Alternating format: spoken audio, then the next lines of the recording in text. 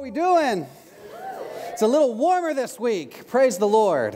Hey, if you have your Bibles, you can go ahead and open them to Proverbs chapter 13, or if you don't have a Bible, you can Google search it. Just use Siri, say Google search Proverbs 13 or whatever, right? We're going to look at one verse here today. If we haven't met yet, my name is Doug. I give leadership to our young adult ministry here, and so glad you've chosen to join with us here on Table Tuesdays. We are in an awesome 6 weeks series of talks on this idea of friendship. And before I get into kind of the background on all that, let me just remind you by way of just a little, a little preview. In March, we are going to kick off a really unique series called I've Always Wondered. And what we want to do is we want to be able to answer helpfully the questions that you guys have, that you just wondered about. And so I want to make sure that you follow us on Instagram at thetableorlando, or you go back to our Connection Lounge afterwards and make sure you register to get on our email list or some form of communication. Because here's the deal: we're going to put out a survey, and we're going to want you guys to just answer or offer questions on the survey about what you're curious about. And over the 5 weeks in March or so, we're going to answer the best questions that everybody asks. So you can not only answer it, but you can kind of see the review process, because people can like it, and there's a whole ranking system. It's going to be super awesome. So be sure and do that. It's going to be amazing. I can't wait to get to March. But before we get to March, I got to be in February, which is coming up, and I got to be in this series here. So let me unpack this series. Hey, if you weren't with us last week, maybe it's the first time in a while, we're in a series called Friends Plus. And what does that mean? Well, the big idea behind this series of talks is that when you're pursuing relationships, we think it's a really good idea to pursue friendship first. You should be putting everybody you know into the friend zone, okay? Everybody you can. You should enlarge your friend zone, because out of a relationship of friendship, all the other options are open. If you want to start a business with somebody, start a business with a friend. Because if business doesn't work out, or if you sell, guess what? You can always go back to being friends. You want to plant a church or start a movement with somebody, man, do that with a friend, because once the church plant gets going and you move on or you do something else, guess what? You can always go back to being friends. If you want to date somebody, you should date a friend. You really should. Why? Because if you start dating them and dating doesn't work out, guess what? You can always go back to being friends. But most of us, as we approach relationships, we do it the other way, right? We say, hey, I'm going to pursue business and networking with this person, and then if it doesn't work out, or if it does work out, we'll try to add friendship on, and if the business doesn't work out, actually we didn't become friends, and now we hate each other, right? Or I'm going to go start this ministry with this person I just met, seems like a nice fellow, right? And you start this church or this ministry or whatever, and then it doesn't work out for whatever reason, and now you hate each other.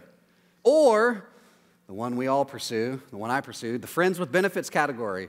We are going to swipe and hook up and make out and do whatever, and maybe we can leverage it towards friendship later, and it doesn't work out anymore, and the romance goes away, and there's no benefits. And now you're like, she has the whole conversation, I just want to be friends. And you're like, friends? Are you kidding me? We were never friends. How are we going to be friends? Every time I see you, I'm going to be like, dang, I used to make out with her, and now, I don't know, man. Right? We've all been there, right? It just doesn't work that way. And so in this series of 6 talks, we're just saying this: hey, what would it look like if you pursued friendship first and built everything else off of that base? Last week, what we looked at is this verse in Proverbs 17 that says this. Here's what the definition of a friend is according to Solomon, the wisest man who ever lived, king of Israel, no big deal. He said this: a friend is someone who loves at all times. That love is a consistent type of love. They love you all the time, and in every way we can get through anything, and that consistency breeds momentum. And that love consistency breeds this momentum, this relational momentum called friendship. And so a friend is someone who loves you at all times. Well, this week, now that we have that definition of what friendship is that we should be pursuing, we're going to look at friends plus and minus. How do I add more friends to my life? And maybe more importantly, how do I subtract the foolish people from my life? Now that I know what a friend is, how do I get rid of all those toxic people that just seem to be like moons surrounding the planet of my life, right? Is there some kind of giant Star Wars type thing where I can just destroy this moon to kind of get it away from me? How do we go about doing that? And to set all this up, I want to tell you a story about when I was in high school. As you may not know me, maybe you do know me. My story is I grew up an atheist. I didn't know Jesus from anybody. I didn't know anything about the Bible. And then because of this friendship I had with a guy named Brad Rosman. In fact, he's going to be on your screen here. That's me. That's 23-year-old Doug. Hey, easy now. Come on. I have feelings. There's no shaming. No, I'm just kidding. Yeah, it's my best friend, Brad. As a fifth grader, that's actually at Brad's wedding, just in case you're curious. Shout out to Brad and Lindsay, 15 years married. And I was the best man in his wedding. He was the best man in my wedding. Like, that's my boy for life, bad boys for life. I met him when I was a fifth grader, and he started inviting me to come to church, and I was like, no, there's no way I'm going to go to church. And he kept asking. And then finally, my freshman year, I was like, I'll go to church with you. And then my sophomore year of high school, I got saved. And Jesus came into my life and radically transformed my life. And Brad was there for it the whole time, just helping me understand Jesus and the gospel and the Bible. Just such a good friend to me. And let me tell you, I was a very inconsistent friend to him. I came from a real kind of, I came from a wild background, let's just say this, but Brad was really a good friend. And I just want to brag on him. Can I brag on my friend Brad right now? Shout out Brad Rosman. So Brad moved to, when we were in high school, we had a public access TV show, like we just did. We ran the school news, and we just did a lot of crazy stuff. Anyway, he really liked film, and so he went to the University of Southern California to film school, and now he works for Disney, where he's an editor. And there's a show, if you get Disney Plus. Anybody on Disney Plus here? Yes. Bob Iger thanks you. On Disney Plus, there's a show called Tangled, the series, okay? So look at the screen here. If you get to the very end, Brad Rosman, that's his show. That's my boy, Brad Rosman. Shout out, Brad, if you're watching this later on streaming or YouTube, I got you, dog. You're my boy, bad boys for life. Let me tell you about one particularly crazy experience with me and Brad. In fact, this story is so crazy that I was like, I totally made this up. So I texted him yesterday. I said, did I make up this story? And he was like, no, here are all the details. I was like, yes, that is exactly what I remember. So Brad got this, it was our senior year of high school. Brad got this brand new Jeep Wrangler, forest green, like the leather brown top, right, that was, and then like the giant wheels with the kind of spoilers, and it was just impeccably beautiful. And one of the first months that he had it, we were driving around town. It was in August, maybe September, in Texas. I'm from Texas. It's like triple digits, 110 degrees. But, we top down, we're just like, oh, yeah, man. I think we're listening to like Master P or something, like rolling around yelling No Limit Soldier out, if you know that reference. Some of you are Googling that right now. Please be careful. The safe search should be on when you Google search Master P. A rapper from New Orleans, man, we're just listening to the music. And then so on the side of the road, we see this guy. I'm going to protect his name. We're going to call him George. So we see this guy, George, walking in like jeans and a long sleeve shirt. And we're like, oh my gosh, George, like, why are you out here? It's hot. And so we pull up next to him. He's one of our friends from school. And we're like, George, like, what's going on, man? You okay? He was like, man, I missed the bus. I'm trying to get home. And so, Brad looks at me and I'm like, hey, let's give him a ride home. Brad's like, okay. So George gets in the Jeep, and we're driving, and we go, and George lived on maybe we might call it the bad part of town, the rough part of town. And so we're driving like, this is before GPS, so we couldn't be like, Waze, what's the direction of this address? And it's like, we're rerouting you to another city. You should not go there. Like, it wasn't one of those things. We didn't have that yet. So we're just like, okay. He's like, turn left, turn right, turn left. And we pull up in his neighborhood, and it's, that point when you're in a bad neighborhood and you get the heebie-jeebies? You're like, ooh. Like, this is maybe not the safest neighborhood here. So we see this one house, and there's all these dudes at the house. It's a 2-story house. It's an older, kind of fallen apart house, and there's all these dudes outside barbecuing. And we're like, that's weird. And George goes, that's my house. And we're like, okay, so we pull up. And I'm like, Brad, you stay here, keep the car running. I'm gonna get out. We're going to take old George inside, just make sure he's okay and situated. So we get out. We're walking in, and like as I'm walking, remember this is a new Jeep, all these guys who are in there barbecuing. And it's really odd where they're standing. They're just kind of standing in the yard. This isn't an organized barbecue. It's like someone's just cooking for them. But the best way I could describe it, it was like a waiting room outside. Okay, you guys know where I'm going with this. So as we're walking in, those dudes see us. I'm going to try to put this as delicately as we can. 2 of us were not like everybody else in terms of just the culture thing going on here. So Brad and I stood out a little bit in this particular moment. George was, right. So we're walking in. All the dudes start passing me, going, and they're like now surrounding Brad's car. They're looking underneath, and they're like kicking the tires. And I can see Brad in there like, Doug? Like, hi, yeah, it's new, yeah, it's a Jeep Wrangler. Like, he's just going through, he's trying to be polite. There's just kind of an aggressive tone to everything. So I'm walking inside, I'm like, man, I'm at the porch, and I'm going, do I walk inside? Do I stay outside and just say, hey, bye, like it's a date? We're like, hey, had a good time. We are not hanging out again, right? It's my guy, George. I'm like, okay, cool. So we walk inside, and, we open the door, and there are just kids everywhere.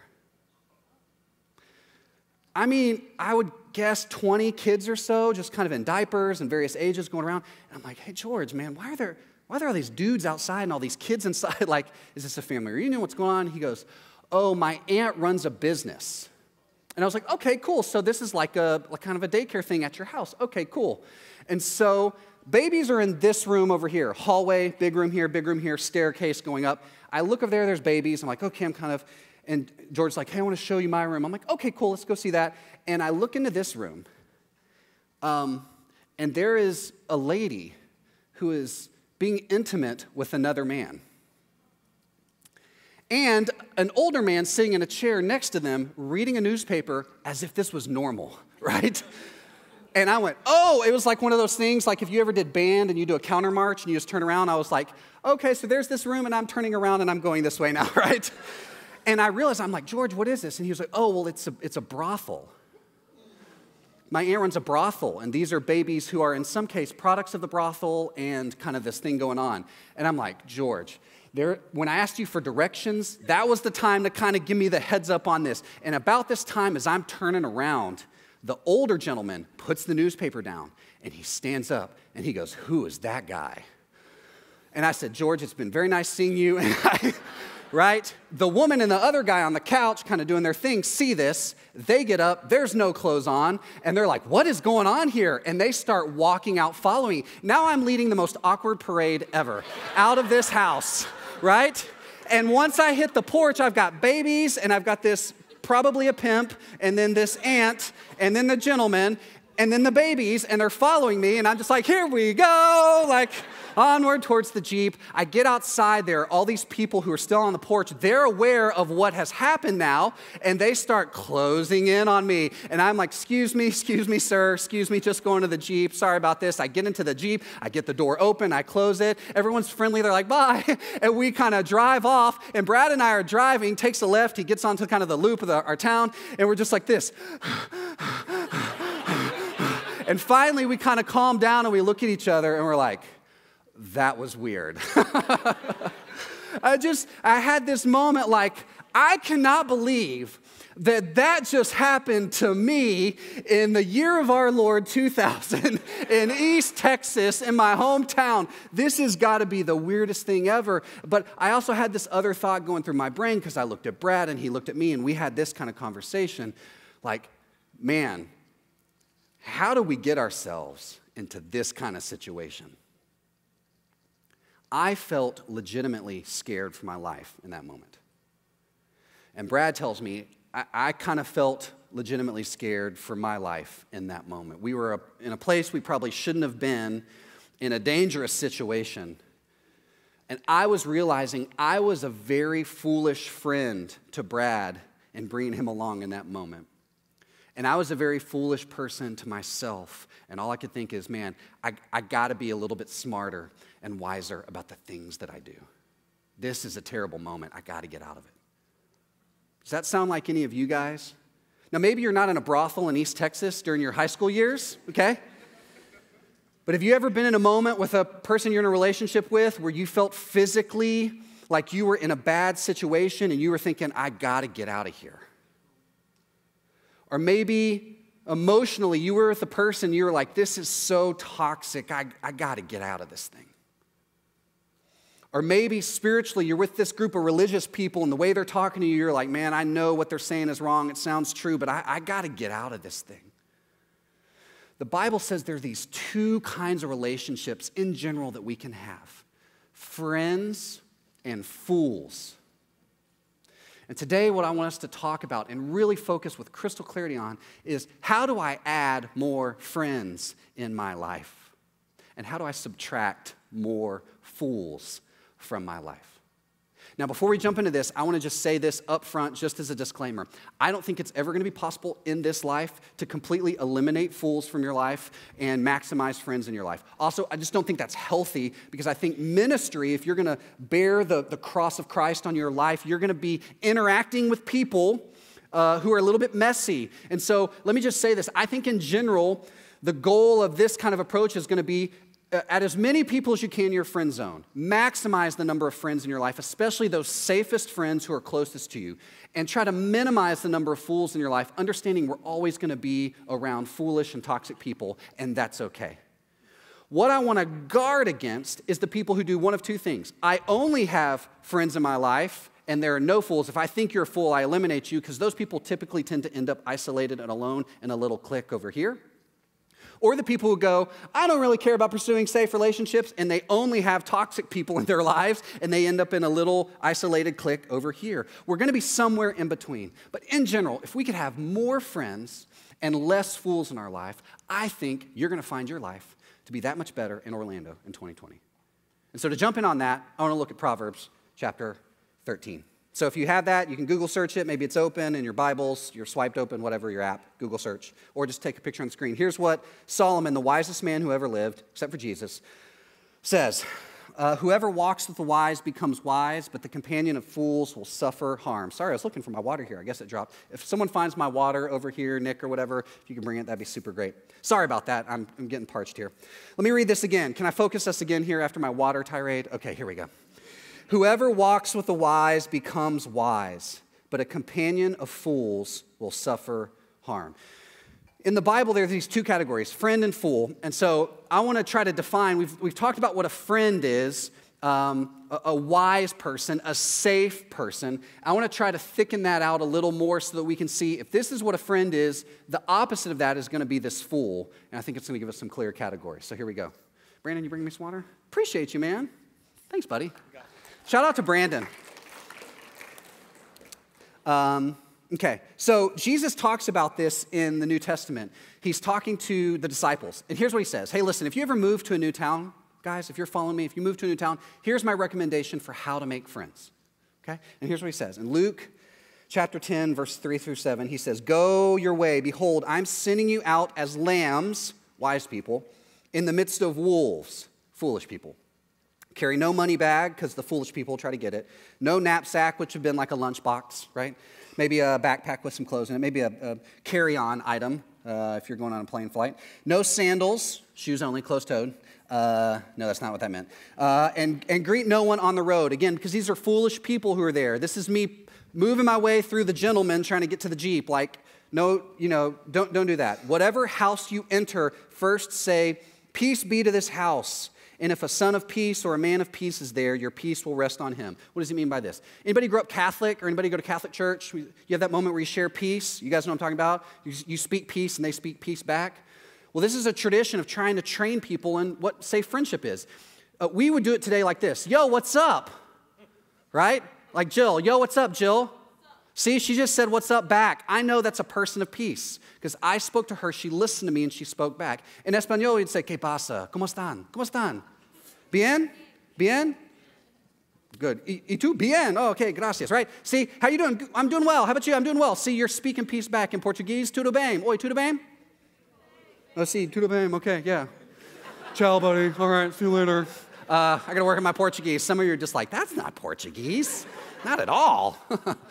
Anyway, so you get the point. I'm speaking something, they're speaking something back. There's a listening, there's a sharing that's going on there. If not, if they don't speak peace back, it will return to you. And if that person does speak peace, basically if you find this man of peace, this person of peace, remain in that same house, eating and drinking what they provide. They're going to serve you. They're going to be hospitable to you. That's a mark of someone who's a safe friend. For the laborer deserves his wages, and do not go out from the house. Okay, boil it down to kind of three things here. We're going to do a lot of threes here. So if you're the note-taking type, it's about to be threes, Trinity. That's what we're going to do. So who are friends? There's three characteristics of friends, okay? They like you, they listen to you, and they serve you. Friends are people, safe people, wise people. These kind of people are the people who like you, they listen to you, and they serve you. They're hospitable towards you. They like you. When you're around them, you're like, hey, what's going on? How are you doing? Are you good? They seem interested in your life. When you talk, they don't just wait to talk. They're not just like, oh, I have a story, right? They're not the one-up person at the table. Cool story, bro, but I've got one better for you. I was at the mall, and I found this awesome dress, and it was on sale, and I saved a lot of money, right? They're legitimately listening to who you are, and they're talking with you. And then finally, they serve you. If you're around this person, you're like, man, I'm thirsty. I'm going to go get a coffee. No, wait, how about this? Why don't you stay here? I'll go get you a coffee. What do you want, right? They serve you. They seek to be hospitable towards you. This is a wise person. The fool is the opposite of this, okay? And it's these three characteristics of the fool. They don't listen to you. In other words, they don't respect boundaries. Okay? When you say, hey, no, that actually, no, I don't want that cup of coffee. They're like, you'll like this coffee, right? You're like, oh, okay. Or if, you're having a conversation and they walk up to you and you're like, hey, 1 minute. And then they just walk in a little bit more. You're like, oh, hold on for a second. I need to finish this phone call. And they just keep talking to you. You're trying to set boundaries with them and they're just not recognizing them or they're not respecting them. Charlie Murphy, who has now passed away, was Eddie Murphy's brother. He was on the show called The Chappelle Show. I'm not saying you should watch that show, YouTube. I'm not saying you should watch it. Don't YouTube search this right now, okay? Okay, cool. That was a disclaimer. On this show, he's telling a story about meeting Rick James for the first time, the musician. And he's describing Rick James. And Rick James was this person who didn't respect boundaries in party situations. And Charlie Murphy says he crossed the line habitually. He was a habitual line stepper, right? And this is someone who's a fool. They're a habitual line stepper. You set a boundary, they cross over it. You say, please don't do that. They do. When they come over your house, you're like, hey, can you take your shoes off? They're like, nah. And they don't listen to you. That's a fool. Number two, they don't like you. They like themselves. In other words, they're self-centered. Everything they do seems to be about them. Again, most of their life, they're looking for ways to put themselves at the center of a story or in the center of the moment. They're just very self-centered. And finally, they don't serve you, they serve themselves. Or maybe we'll put it this way. They're just extra needy. You know someone who's just extra needy? Whenever you're around them, they just need a little more of your time. They need a little more of your food. They need a little more of your attention. They need a little more. It doesn't matter what you give to them. They just need a little more and a little more and a little more. Now, I'm not talking about children here, okay?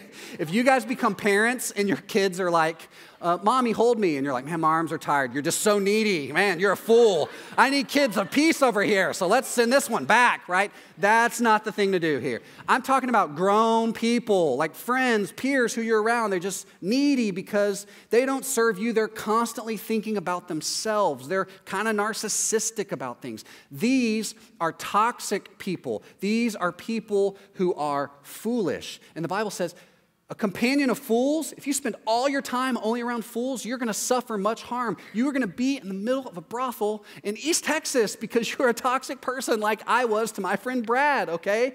This is what it is. Now, I want you to do something. I want you to pull out, we're going to do interactive stuff here. I've just given you these two definitions. I want you to pull out your phones. We're going to take some notes. Open up a note-taking app or whatever. If you want to write this down, that's fine too. Maybe you want to just lower that brightness level. Because what I want you to do is I want you to make a list of some friends who come to mind. As I give you those three definitions of each, I want you to start to categorize the kinds of people in your life that you already know into one of these two categories. Again, if that person's sitting next to you, lower the brightness level. Maybe do the covering thing here. Hey, just tell everybody around you, be cool, be cool. Just be cool. Respect boundaries. Respect boundaries, okay? If someone is doing this and typing, it's not because you're that person, but if you keep moving their hand away, you're that person, right? So I just want you to just kind of start reminiscing in your mind as you're going through your friend list. Who are the safe friends? Who are the friends, the wise friends? And who are the foolish friends or the toxic people? And I'm going to give you some extra definitions here. And we're going to do a little chart here. And we're just going to see what you write down. No one's going to have to admit this later. No one's going to look at this. I want to get you to start thinking with me about who these kinds of people are because it's an important step in this. So just, here we go. A friend is someone who celebrates wins in your life. They like you, they listen to you, they serve you. When you get that promotion at work, they're like, that is fantastic, right? When you get an A on that test, they're like, man, I'm so thrilled for you. When you get that sale at that business you're working at, you're like, man, that's so incredible. Everything that happens that's positive, they're there for you. You go, man, I'm getting baptized. I'm making this big kind of spiritual decision. They're like, man, I can't wait to be there. They're celebrating the wins. That's what a friend does. A fool is jealous of your wins. You get that promotion, and they're like, well, it's not that good of a promotion, right? You're like, right? You make that sale. They're like, well, I guess that's okay, but I mean, just the minimum salespeople make that sale, right? You make a spiritual decision. I'm getting baptized. They don't go, oh, congratulations. They're like, well, finally, what took you so long, right? They just seem to be so jealous of everything that's going on in your life. Okay. A friend keeps secrets. He's like, hey, can I trust you with this? And they're like, locked, Fort Knox. No one's getting in here, even if they have a gun. Nope, it's just staying here. A fool shares secrets. They're the people who share secrets, maybe about not your secrets, but other people. Hey, I shouldn't be telling you this, right? I shouldn't be telling you this, but I'm going to go ahead. I can trust you, right? And you just immediately learn this person doesn't respect boundaries. A friend tries to like my other friends. Hey, can I introduce you to this? Hey, friend, can I introduce you to this other group of friends? This friend, a safe friend, is going to be like, cool, nice to meet you. Let me hear about you. What are your interests? And that friend can easily join your friend group. A fool is jealous of your other friends, okay? When they meet them, they're like, on the way home from meeting them at the mall, they're like, well, they weren't that cool. I don't know what you see in them, right? I mean, maybe they get real quiet, passive aggressive, and they're just like, because for them, they're thinking, if you have those friends and I can't be your friend anymore, they are so self-centered, they are thinking about themselves. They're not even considering that might be something really good for you. Okay, I'll keep going. A friend is respectful of my opinions. Hey, I don't really like that political candidate, but hey, I understand how you would given your story, and we can agree to disagree, but I love you. You're my dog. We'll get through this. A fool tries to win an argument. Oh, you like that candidate? Well, let me tell you why my candidate is better than your candidate. Oh, I can't believe you would like that candidate. Oh, you really like that movie? That movie's the worst. Oh, you like that album? That band is the worst, right? They're just constantly on that about you. Okay, a friend respects me. A fool gets angry with me. A friend respects my time. A fool gets annoyed at not spending enough time with me. It's like, hey, man, I really love this 4-day weekend we just spent together. Man, it was awesome. We were in the hill country. We were just enjoying this. And like, man, I could just spend more time with you. Okay, well, you want to try to do something maybe in the next month? Can we do something tomorrow? Tomorrow might be a little soon. Well, how about tonight? Tonight is even sooner than tomorrow. And I need to get you a calendar to learn time. Like, I love you. What resources do I need to help you understand this boundary I'm setting right here, right? Okay. A friend is generally aware of things. They seem to have awareness. A fool is unaware of things. They just seem to be generally unaware of the world, what's going on around them. And it's very simple to understand why people become foolish. It's because they are so insecure and self-centered, worried about other things. They're so insecure in the gospel, this idea that Jesus loves them unconditionally, and they are free to mess up or not mess up, and Jesus is still going to love them anyway. They're so insecure about that they're worried that if they don't have you as their friend, that they're somehow just going to explode inside, and so they hang on, and they get clingy, and they're just... The Bible says this is a fool, and a companion of fools is going to suffer much harm. Okay, so you guys, I think, probably have a list right now. You can close your phones to kind of protect, the innocent there, but those away. I want you to be thinking about those. But here's the thing. Now with these 3 things clear, I want to do 2 more things left in here. I want to talk to you about how to add more friends and how to subtract more fools from your life, okay? And then I want to give you 3 more just pieces of wisdom based on my life of being a toxic friend and a friendship that helped me to become a much, much better friend. Okay? That's good? The remainder of our time? Okay. So here's how to add more safe friends, more friends to your life. Number 1, say yes.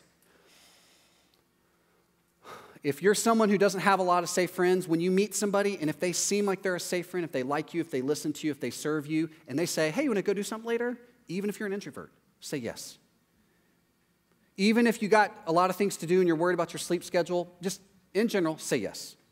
Go to more things. Be where they are. If they invite you to come visit their life group, if their missional community is having a dinner, if there's a serving project going on and someone just invites you, say yes. If they're all going to Ale House after the table, okay? And they say, hey, you want to come to Ale House with us? You go, yes, and go spend time with them. Number 2, once you say yes, reflect. Reflect on who these people are, who stands out. Create a draft of the people who are in your life and begin to rank them. And that's okay. Again, you don't publicize this. Don't get on Instagram like, here are my favorite friends. Okay, this is not MySpace. Come on. You just in your mind, you go, okay, listen, this person stands out, and this person stands out, and this person stands out. just reflect. Again, I'm trying to have you guys do this now with your notes. Reflect. These people seem to be safe friends in my life. I need to spend more time with these people. This is the person who walks with the wise. I want to walk with these people, okay? And once you have your list, then reach out for a one-on-one. Hey, I loved hanging out with you at Ale House the other night. Can we go grab a one-on-one? Can we go grab coffee? I had such a good time. You want to continue this in a one-on-one setting, right? Now, let me just show you this. This is also how dating works. This is why dating is just an extension of friendship. You go to a group, you say yes, you meet people, you put them all in the friend zone, right? A couple of girls, a couple of guys rise to the top. You make a list, a little draft board, people I would date in my friend group in this order for these reasons. Again, don't post this on Instagram. Creeper. Just don't do that. Okay, words you write come back to bite. Words in the air stay there, okay? So just in your own mind, just you can always say more louder later. You just make your list, and then the people who stand out at the top of the list, you go, hey man, I really enjoyed spending time with you. Would you want to go grab coffee later? Okay? That's how dating starts from friendship. Okay? Subtracting fools from your life, it's the reverse of this. You just reverse engineer. And watch how this works, okay? Is that thunder? Is this thunder? Are you guys hearing this? Is it thunder? Is someone hungry? I don't know what's going on in here. Okay, cool. I just thought maybe I'm getting old and I'm hearing things. It's just, okay, how to subtract fools. Number one, shut it down. They're on your list, shut it down. Okay? When they say, hey, we had this thing go, just, hey man, I need to bow out of that. I'm really sorry. I just got to shut it down. Shut down things with them. You want to limit the activity, the times you're around them, okay? If they want something one-on-one, no, I'm shutting all this down. So that's number one. Number two, reflect on why it is they are foolish people to you. What is it about them with specificity? Because at some point they're going to ask, why have we not spent more time together? And you need to have a good answer. Hey, I've observed this to be consistent in your life, and your consistency is inconsistent with the love of Christ.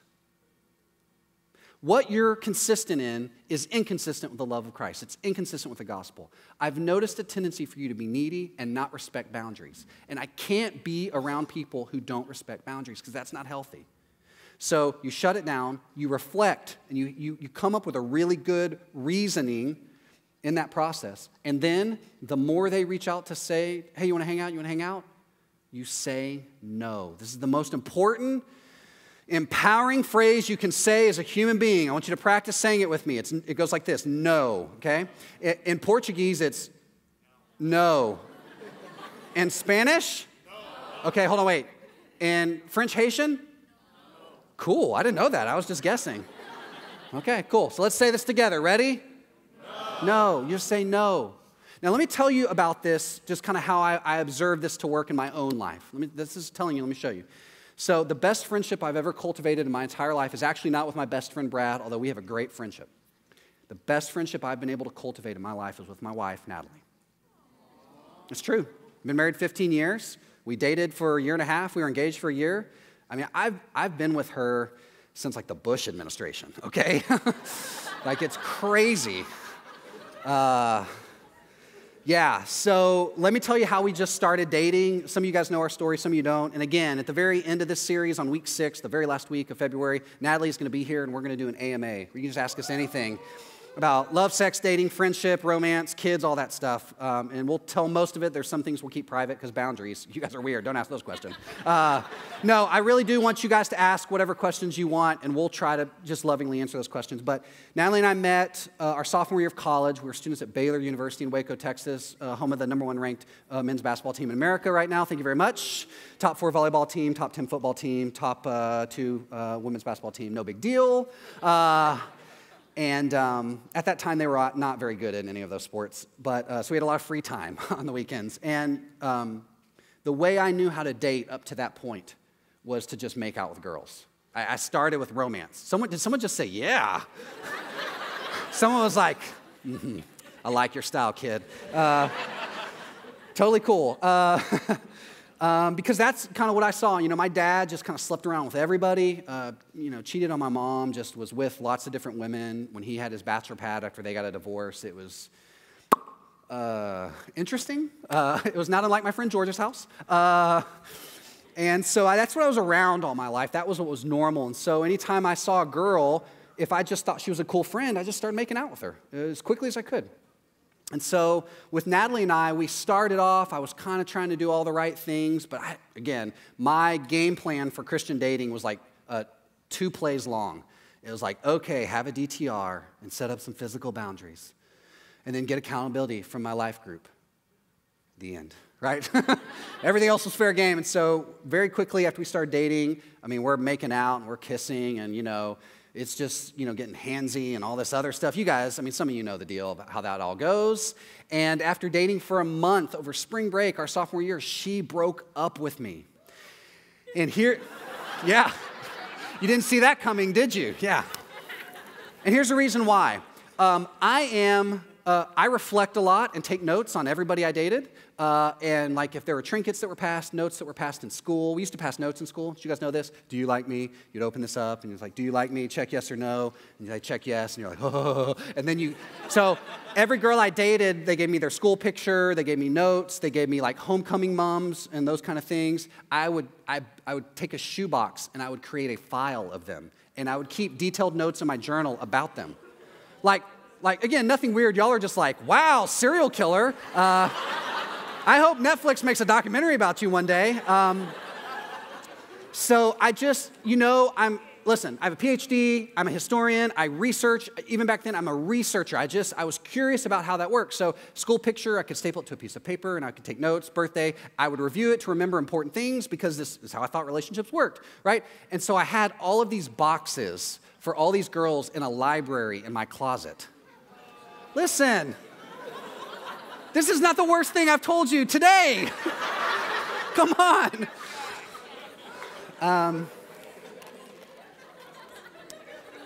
But with Natalie, it was the box, the file was still open, and it was on my shelf, right?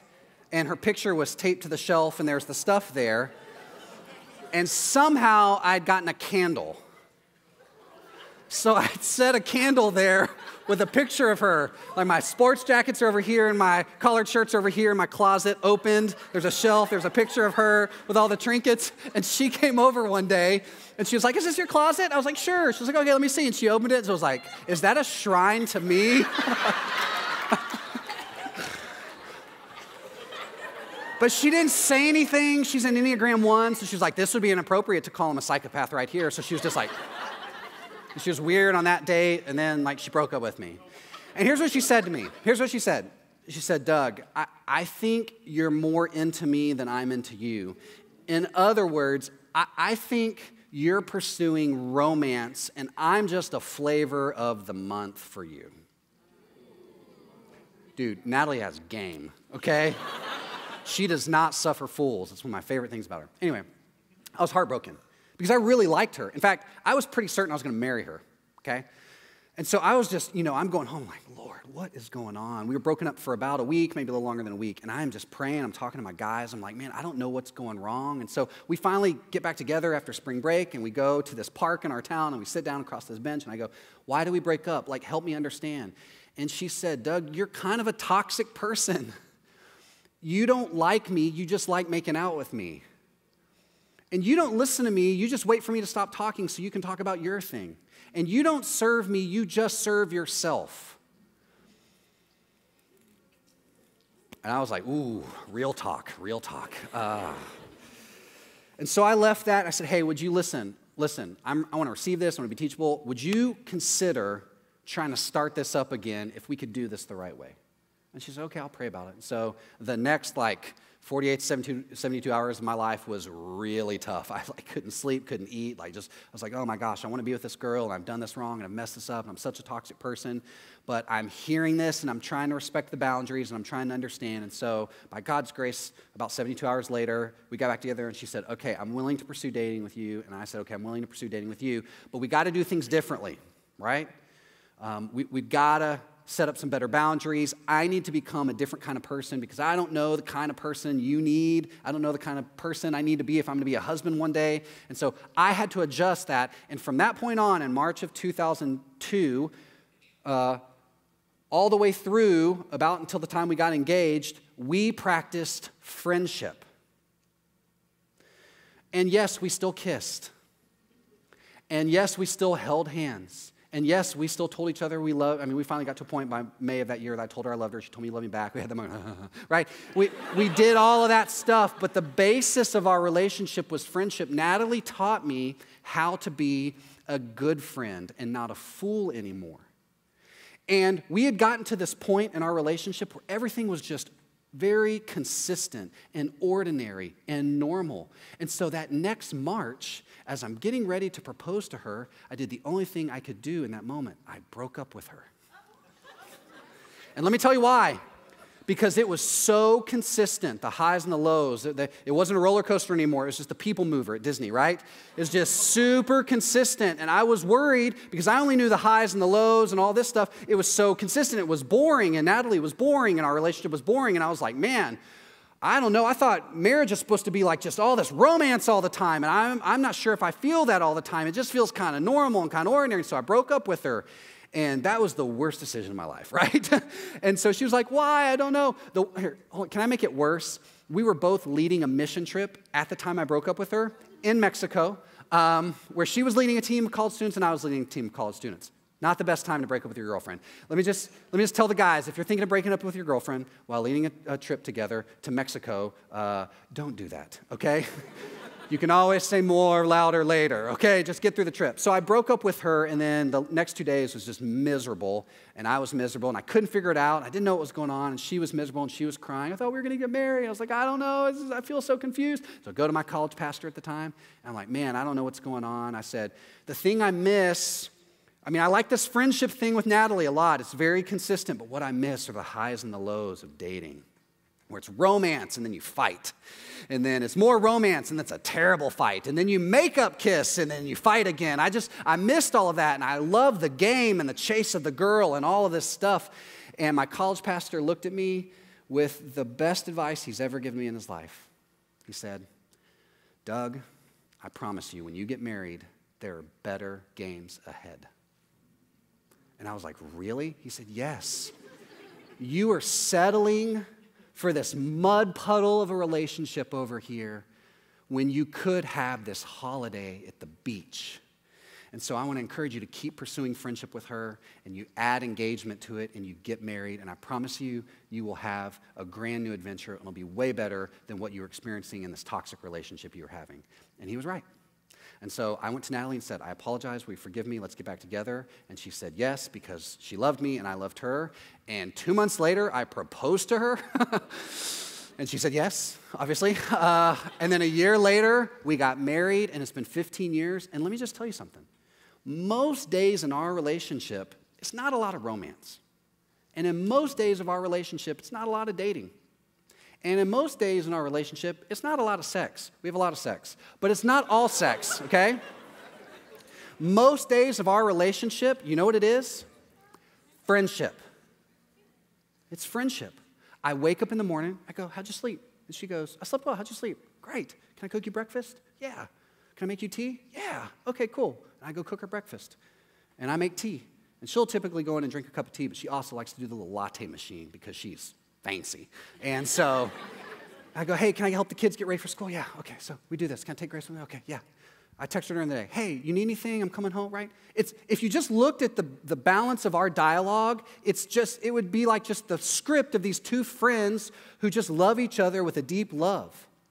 Because that's what our marriage is. It's a friendship that we add romance and dating and sexuality to. But it's a friendship. And Natalie had to teach me how to be a good friend and to stop being a fool. And so, here's what I want to say. In God's mercy and grace, if you're someone who's here today and you've been taking notes and you're realizing that the fool doesn't describe your friends, the fool describes you, I want you to know that by God's grace and in His power, and He is infinitely powerful, that He can stand with you in the fire of your life, and He can move you from being a foolish friend to a wise friend. He can do that here today. And we have this thing here called missional communities. And part of the reason we open them up to everybody and we talk about the connection lines is we want to get you guys involved in that because you're going to find some safe friends who will love you enough to help you grow out of where you are. One of the things we say here is you are welcome to come as you are, but you can't stay as you are because God has something better for you and he doesn't want you to grow up to be a spoiled brat, okay? He wants you to grow up to be someone who models the love of Christ to everyone you know. Have you thought about Jesus in all of this? Did you know that Jesus is the greatest model of friendship you could ever see? I'm going to read some verses here in a little bit. I want to read this. I've got some other thoughts I want to say, but I just want to read this just to kind of close all this stuff out. Jesus loved the world. John 3:16 says, "For God so loved the world that he gave his only son, that whoever believes in him shall not perish but have everlasting life. For that son, Jesus, did not come into the world to condemn the world, but to save the world through himself." He loves us. He doesn't just like us, he loves us. When Bartimaeus, who was blind in the New Testament, is walking around, he starts calling out to Jesus. And Jesus is a famous rabbi and teacher. And so he just kind of, you'd think, I'm a famous rabbi and teacher. I'm just going to walk on past this little dude over here, right? You didn't buy a ticket to this show, right? So you would think someone of his stature might do that. And Jesus listened to him, and he stopped, and he looked at Bartimaeus. And he called him. And the blind man came in saying, saying to him, "Take heart." And Jesus said, "Get up." His friend said, "Get up, he is calling you." Jesus looked at Bartimaeus and said, "I'm listening to you. I don't only just love you, but I'm listening to you." When people prayed, when people talked to Jesus, he listened to them. He loves us. He listens to us. And then Jesus said this of himself in Matthew 20. "The Son of Man came not to be served, but to serve, and to give his life as a ransom for many." The acid test of this thing we're talking about called friendship. If you don't remember anything else, just remember this. Hey, if you'll love like Jesus, you'll be the best, most healthy, wisest friend you can be. If you'll like people and you'll listen to people and you'll serve other people, you will be the kind of friend that your friends want to be friends with. Now, on that note, as the band gets up here and gets ready to do a response time, I want to talk about kind of just three other thoughts. This is just kind of a tack on at the very end of here. Three other thoughts on fools and friendships that I want to equip you guys with as you're going to go. And maybe you want to take screenshots of this. This is kind of the practical note-taking section here. Because some of you are thinking right now, I got to go have hard conversations with these people. I don't know how to do this. It's going to be awkward. Some of us don't like conflict. Some of us don't like this stuff. So let me just kind of encourage you with some truth here. Number one, foolishness is dramatic and drama is entertaining. But consistency may seem boring, but boring breeds momentum. What we love in our friendships and our relationships is the drama. We like the roller coaster. But I've come to believe that the friendship and the love of Jesus, it's a lot like the People Mover at Disney. It just kind of, one speed, no thrills, just kind of gets you where you need to go. But something about that just breeds consistency. Tell you what, I never feel unsafe when I ride the People Mover. I always feel unsafe when I ride Rock and Roller Coaster. Always. Especially that first, if you guys don't know what I'm talking about, it's a really fast thrill coaster at Disney, and it just takes off, and you're just like, ah! You're doing the ups and the downs, and it's in the dark, and my daughter is like, this is amazing. She's 7, and I'm like, ah! Right? The photo is always her going, yeah, and me going like, I'm going to die, right? That's how we pursue relationships oftentimes, right? And culture tells us, go for the flash, go for the romance. Listen. It's consistency that breeds momentum, and consistency sometimes feels boring, but boring will help you breed momentum. So go after the boring. Number 2, a friend is what is planned. A fool is what is permitted. If you're going to find friendship, you've got to have a plan. You've got to go after it. You have to say no. You have to set boundaries. If you want to be surrounded by a companion of fools, just permit everything. Just go, okay, yeah, just say yes to everything. And I think you'll end up with a lot of fools. So let's get out of the habit of being just permissive people. It's okay for you to set a plan and to say no and to be strategic about that. And finally, this is maybe the one that'll challenge us most, I think. Conflict is a choice. You can have awkward on the outside or anxious on the inside, but it's your choice. You have that one friend and you're not sure, that one guy you're dating you got to break up with, that one girl you're dating you got to break up with, that friend you got to kind of start to set some boundaries on. You might think, oh, because I got to have conflict. Once you realize that conflict is there, which you should because y'all are all smart, and when you're aware of the conflict. I mean, most of us are aware. We're smart. We know there's conflict there. You have 2 choices at that point. It's either going to be awkward on the outside in this conversation, or you're going to be anxious on the inside. See, if you don't enter into conflict and set a boundary, that person may like you and you may be permitting them to be in your life, but you know this. You're going to be on the inside nervous. It's going to be hard to sleep. You're going to keep asking yourself that question, why am I doing this? Oh my gosh, this is so tough. So you can have anxiety on the inside, or you can have awkwardness on the outside. But if you choose awkwardness on the outside, guess what? No anxiety on the inside. And so when it comes to conflict, you got to pick your poison. I wish there was a world where there was no conflict, but the problem is we live in the fall. People's relationships don't work like they're supposed to. And so what Jesus does is he calls us to be bold and to love like him. Jesus set boundaries. Jesus said no. Crowds came after him and said, Jesus, come teach us. He said, no, I got to go to the other side. Jesus said, no, it's really okay for you to say no. Jesus was the greatest friend any of us had. If you want to know how to be a good friend, be like Jesus. If you want to be confident, think upon Jesus. And so here's what I want us to do. I want us to reflect on this. Lucas and Jay are going to sing a song for us called What a Friend. And I want you to just listen to the words or look at the words and just maybe spend some time praying wherever you are, maybe asking Jesus to teach you and to empower you to be the kind of bold, proactive friend you need to be, to gather everybody you can into your friend zone and just see what he might do.